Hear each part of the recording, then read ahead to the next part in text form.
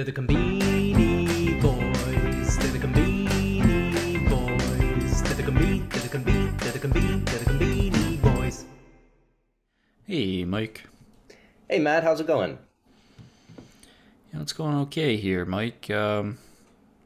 Just telling you, I've been exploring the worst parts of Tumblr, and it's been doing a lot of positive things for my mental health, and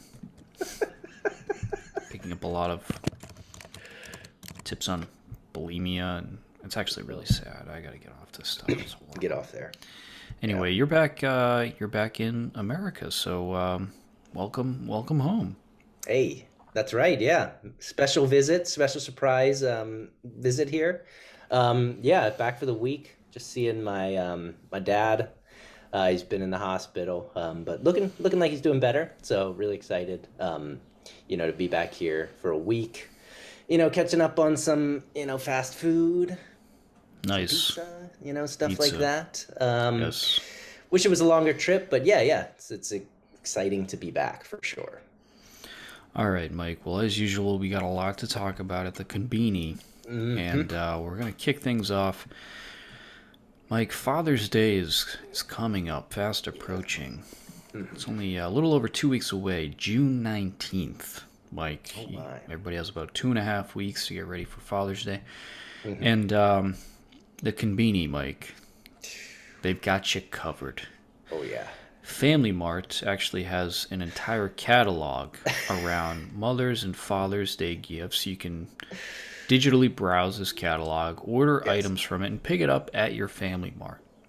Makes it nice and easy. The trouble, though, is, Mike, I did a little investigative research, and for our Primo newsletter subscribers, which now number 2, they saw the full investigative piece that revealed a big disparity between the items available for moms for Mother's Day versus the items available for dad for Father's Day. Right. And Mike, I want to give our audience a little preview here. I got the catalog open, as a matter of fact, and just a quick lay of the land here. You can see every item they designate for Mother's Day or Father's Day or both. Now, there are a lot of items in this catalog that are suggested for both mom and dad. Yeah. But, Mike, we got a whole lot of products that are just for mom. For instance, if I could successfully browse the internet, I'd be able to show our viewers this travesty. What the hell am I doing here? It's tough, They're not letting you zoom. That's what's going on here. Sorry, everybody. I'm struggling with some zooming. I'm reloading the page here. All right. Here we are. Yes. This digital catalog navigation sucks, by the way. Can we get a goddamn engineer on this? All right. Okay. Looking at a whole page here just for moms, Mike. Look at this. Yeah. Okay. Now, not only do they have entire pages of flowers just for mom, they have flower bouquets made out of cake just for moms. Okay, they have orbs of jelly stuffed with cherries actually, just for mom. Yeah. And this goes on and on and on. Okay, all these flowers. We have pages of flowers. Pages. Yeah. Of flowers just for mom. You know what we got for dad, Mike? You know what we got for dad? What do we got? Let me show you what we got for dad, because you can't jump to a page. Flip all the way to the back here. This is what we got. We got a backpack. Yeah. We got a man purse. And we got an umbrella. That's all we got. That's all we got just for dad. Just for dad, this dad exclusively for dad. Yes, we got these 3 items. That's what you're telling me. Yeah, and you know what that says to dad? Go to work in the rain. Buy me stuff. Yeah, that's what that says. To dad. That's all he's getting. That's a problem, Matt. What's going on here? First off, why are these specific to dad? These could be for mom. These That's a the ones good for point mom too. could also be for dad. There doesn't seem to be. I understand the like, okay, mom, pink flowers, pink sweets and whatever, sort of the mom and dad coded colors and stuff like that. However, the unfortunate part is, yeah, these are just for dad, but these are not, these don't seem to be specifically, men's products. I guess they're blue and black, and, I guess maybe men would want to use, but hey, mom would like this umbrella as well, I think. So in some ways, Matt, I'm feeling like there's really nothing that makes sense for just dad, and that's really unfortunate. I feel like in past years we've had at least a more sort of a bigger range of items that were targeted more towards dad. What do you think's going on this year? Why are dads getting the shaft? I have no idea. I don't know that. I think Father's Day. I mean, Hmm. if you miss sending a card on Mother's Day, Hmm. that's a big miss. That's a Hmm. problem. Hmm. Yeah. I've made that mistake in the past. It's Right. terrible. Yeah. You miss a card on Father's Day, I think it's okay. You can let it go. Right. Right. In fact, I don't know if I've ever sent a card on Father's Day, which is kind of interesting. So maybe the problem isn't Family Mart. Maybe the problem is me.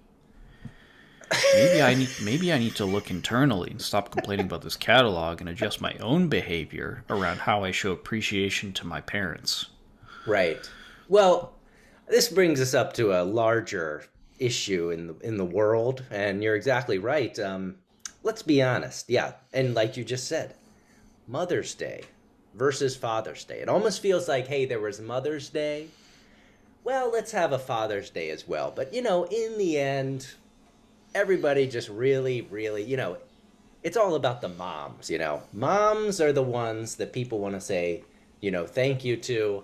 I think there was actually like in the past like a Chris Rock skit where he's talking about how like moms. It's all the songs are about like thank you mom, I love my mom, and dad doesn't get anything except like the I forget how it goes, but anyways, yeah, Matt, it's unfortunate. I guess, but maybe it's just showing how much we love moms, and the world loves moms. Not that we don't love dads, because of course, we love our dads, but yeah, maybe it's pointing towards a more general trend, Matt. Well, actually, as I look at this catalog a little bit more closely, and I thought I broke it down, I'm beginning to see some flaws in my investigative piece here. There are some more items here Oh, exclusively for dad, yes, there notably are. on the alcohol side. Okay. Well, now we're. Yeah, we got some sake. Actually, there are quite a few here. Not nearly as many as mom, but Yeah. as we explore the pages, there is quite a bit of booze here that is for dad, sake, shochu, etc. And Okay. then, so I guess, yeah, I guess what we're saying to dad is, go to work in the rain, get blackout drunk when you come home. Um, That's not really even. You don't even have to give a present for that. That's just like the it's just day to natural day. sort of day That's the to day. course. Just this time, it's a more sort of special sake you can have. Although, can you go a little bit more to the right there? Because I saw that there was actually a mom-specific alcohol there as well. There's a craft beer for mom, and then a craft beer for dad. I guess the color. Okay, here we go. The label is blue versus the label is pink, Matt. I mean, this is as Yes. basic, men's, women marketing as you'll see. Um, but yeah, again, I don't know how I feel about this. I think, all right, I think we've come full circle, Matt. First, we were thinking Family Mart was up to no good. Then we're thinking this is a greater trend. Now I think we're back to Family Mart just didn't do a great job this year. There doesn't seem to be No, they any gotta sort of they gotta revamp this whole campaign. this is no good at All all. right, don't shop at Family Mart for Father's Day. That's right. All right, I'm Yeah. sorry I brought it up. I wasted hours on that investigative piece that very few people ended up reading. Anyway, No. we gotta move on, Mike. It's time Yes. for some chicken action. It is time for some chicken action, Matt, and we've got a couple of chickies this week. I'm happy to say. First off, we have got coming out of Family Mart. I don't actually even know what this is. To be honest, Matt, we've got the no-ko cheese fumi. Cheese fumi. Let's be honest, that's just a hint of taste of cheese. This is the cheese chicken, Matt. I don't know By the what way, this is. I got the old lady here. She's about to run the Nespresso machine, so Okay. there we go. All For right. our Hey. listeners. Hey, everybody. Who's that? I see a hand. All right, carry on. Okay, yeah. So Matt, we got the no-ko cheese fumi cheese chicken. This is I don't know what this is, Matt. I'm gonna be honest. This looks almost like a little like cheese chicken pancake. Um, I don't know what it is. They've got a picture here of 3 of them in a basket. They almost look like deep fried sort of slices of potatoes, almost like sweet potato tempura. Matt, maybe you've done a little bit more research in this. I don't know what this is. Is this chicken, Matt? What is this? I haven't, Mike, but here's what they're saying. This is a couple different types of chicken. It says they got some breast meat, I think some thigh meat in there, and I think they've minced it, and they've just mashed it up into this indescribable flesh that, if you look back up at the cross section there, this doesn't look anything like chicken. No. It's kind of pink. It's kind of white. You know, it looks like something you might use in, I don't know, mason work or something like this. I don't know if I'd want to eat this. And then the batter doesn't look particularly good either. It looks like a limp scrambled egg wrapped around the meat there. Nothing crispy or crunchy. Yeah, nothing crispy or crunchy. It's very strange. Cheese fumi, so I guess it's got a hint of cheese-ness to it. I don't know. I do not have high expectations for these.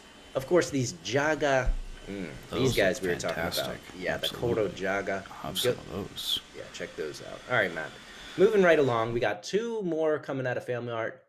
Not sure if we're going to call these new guys. We've got the Family Mart's karaage. We've got the salt, and we got the soy sauce. These are just karaage. You know them and you love them. They're just balls of chicken, deep fried balls of chicken, Matt. Any note on these guys? Anything to say? No, I mean, soy sauce and salt. Yep. Salt and salt. I like it. Yeah. A little pricey. It's 100 yen for one. That's one. Yeah, one pop in the mouth. That's a buck. You know, you think about it like that. That's a good way of thinking it. Boom, boom, boom. 1, 2, 3, 4, 5. You can see the money just kind of flying out of your wallet. Hashtag Bidenflation. That's what that is. He was just in Japan, Mike. Oh, he brought Everything along the this guy inflation touches, that's right. Carries sacks of money with him. That's all he does.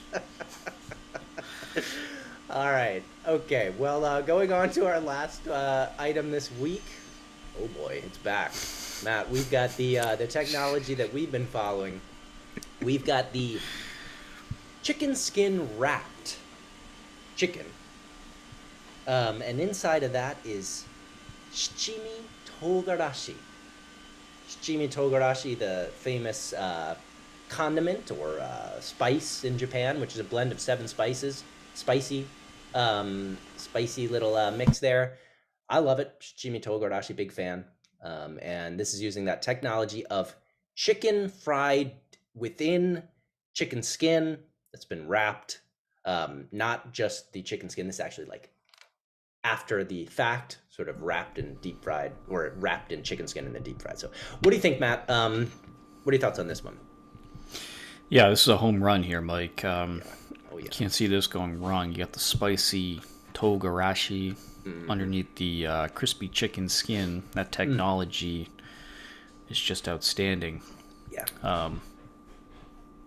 Sorry, I want to apologize to all. We got a lot of action happening here in the house. Sorry for all the background noise. I'm going to try to... That's a blow dryer you were hearing, now a faucet. Anyway, this looks great, Mike. Yeah. All right.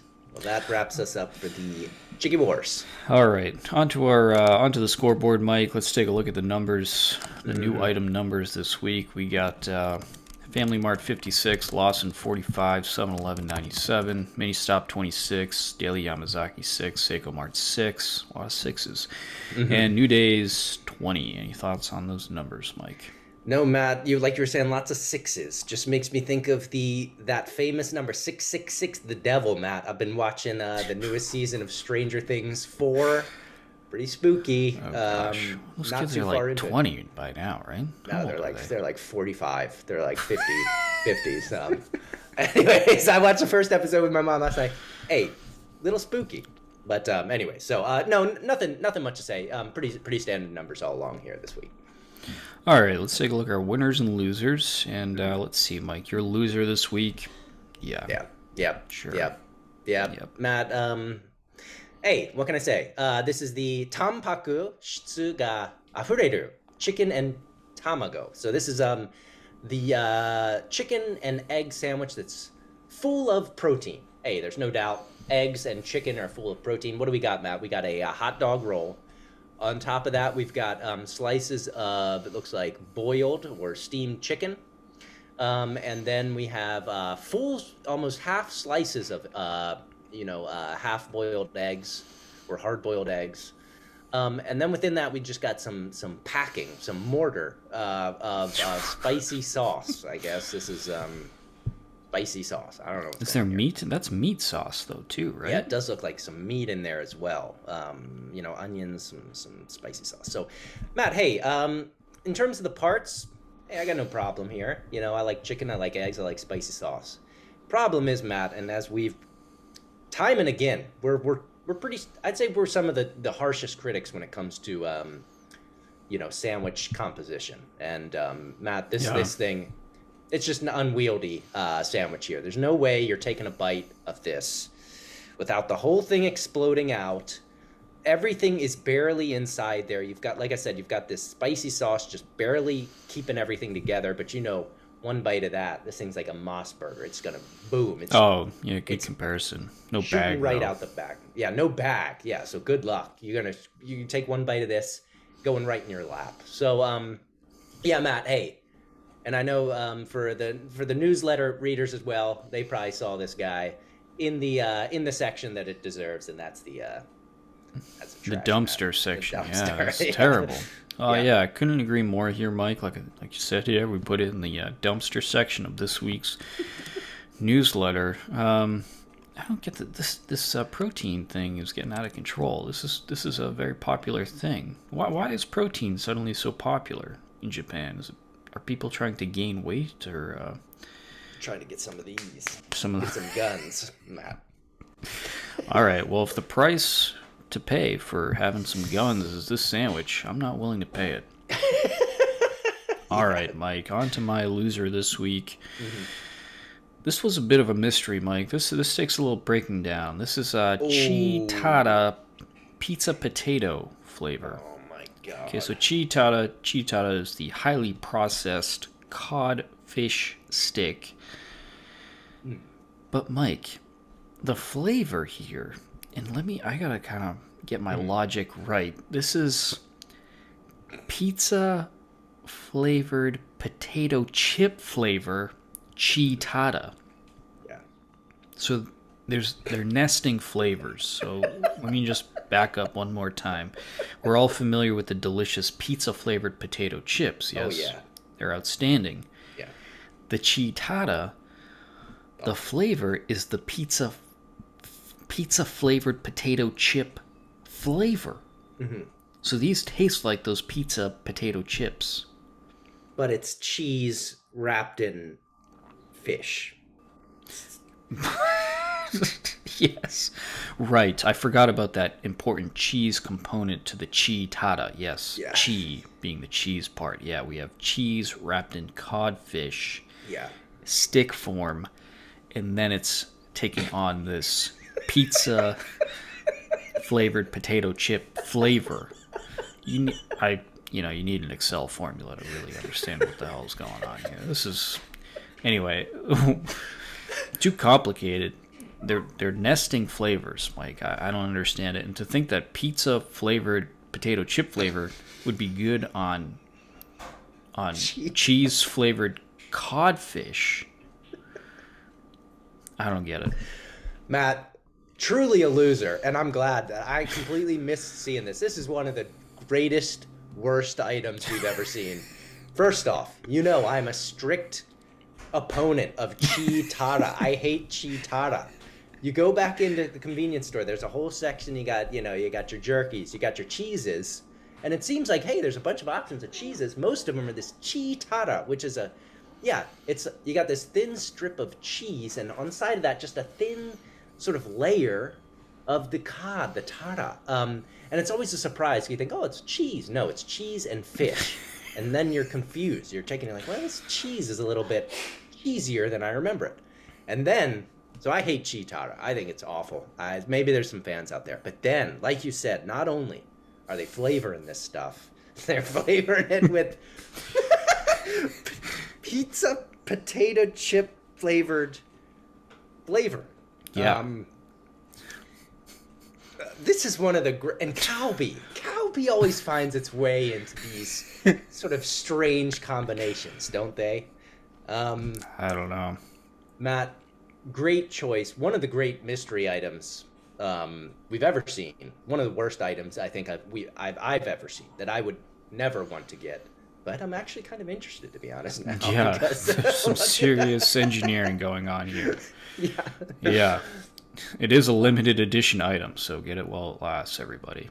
Yeah, and just before we go, this package is also confusing. You've got a package inside of a package, so it's confusing. You've got a package, but then there's a potato chip package on there. You don't know where the package begins. There's a lot of problems going on here, Matt.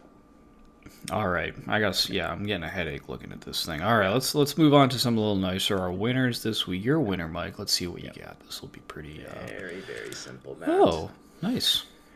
What do we got, Matt? We got the Hokkaido. Yeah, this is from Seiko Mart. Hokkaido melon daifuku, Matt. Never seen that. Me neither. So, let's go. Let's take a step back. What is a daifuku? Daifuku is normally it's a thin mochi, sweet mochi outside, and inside is something sweet. I'd say is where you could sort of like expand this boundary to.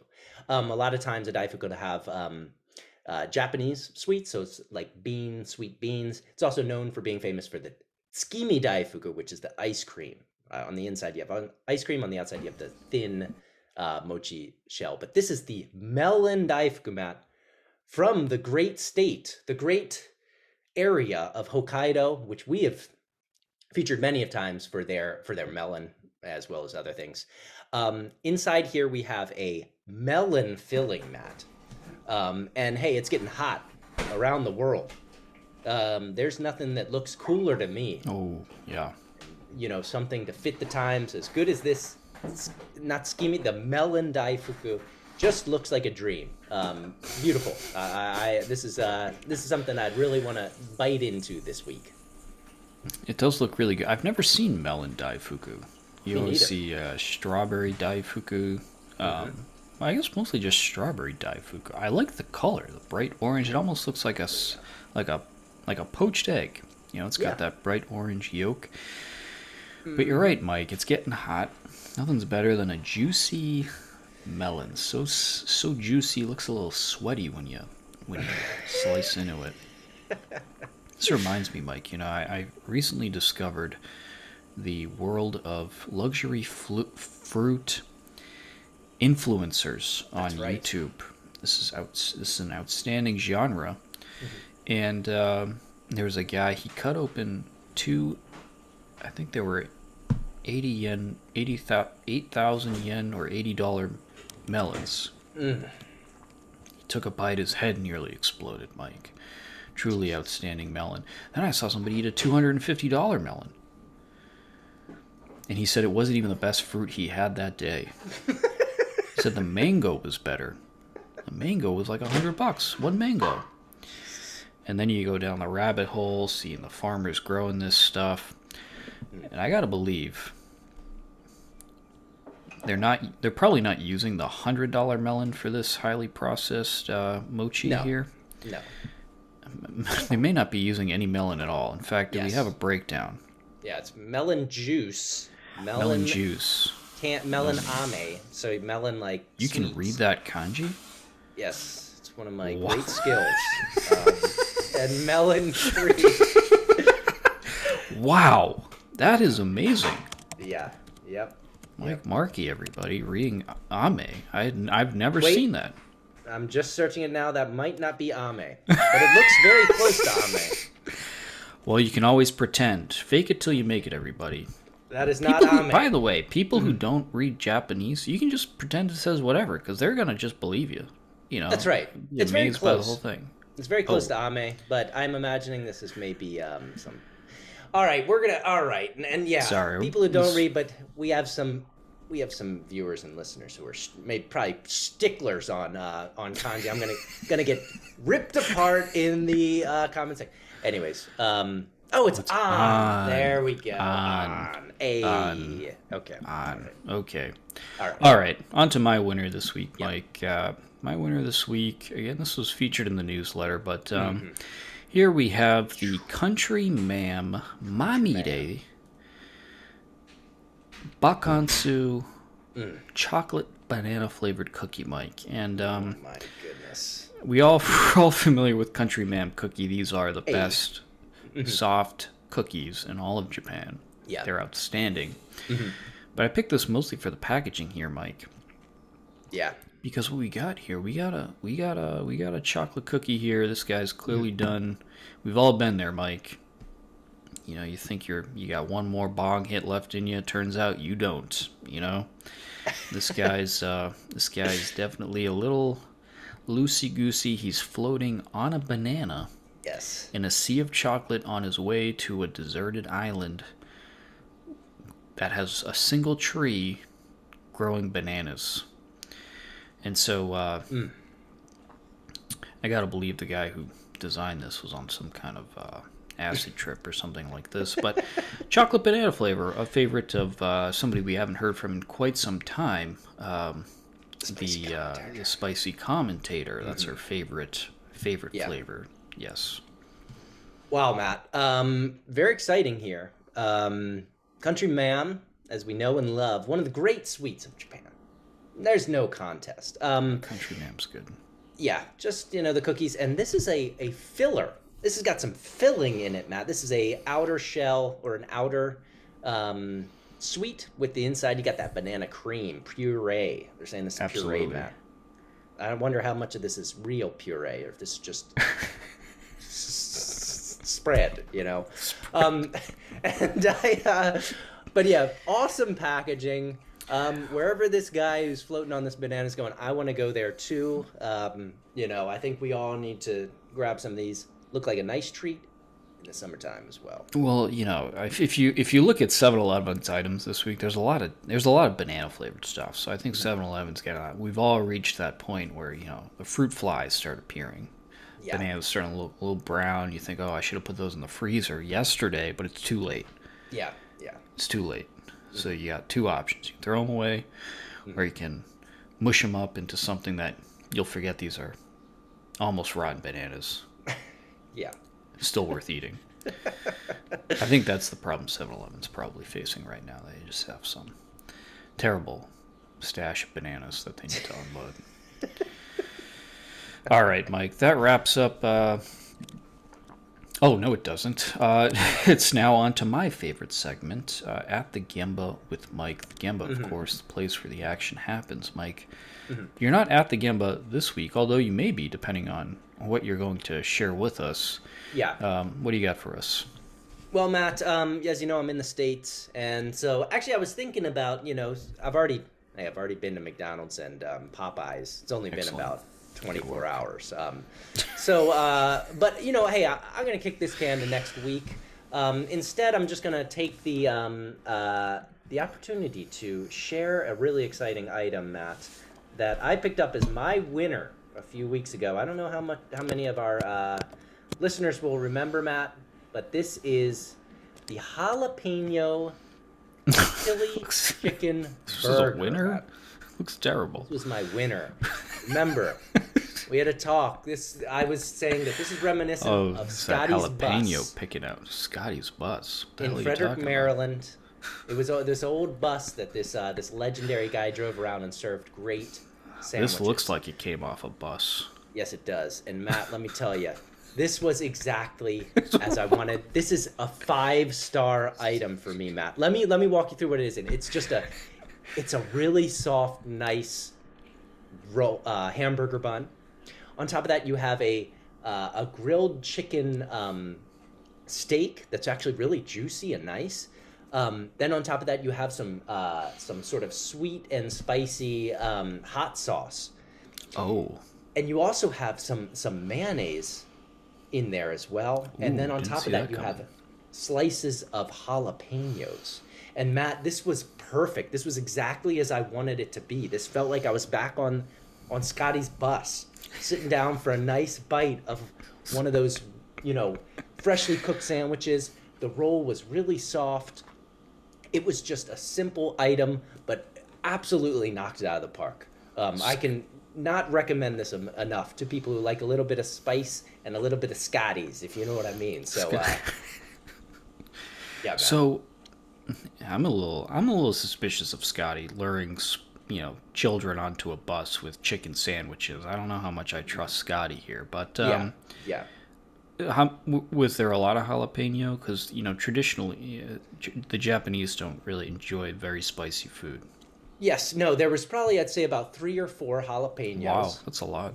Yeah, no, they were not holding back. But they weren't so spicy. These are, I'd say, mild jalapenos. Okay. But in general, just a really great sort of new taste at the Conbini for me, Matt. This sauce almost has almost like a barbecue-y sort of like flavor to it.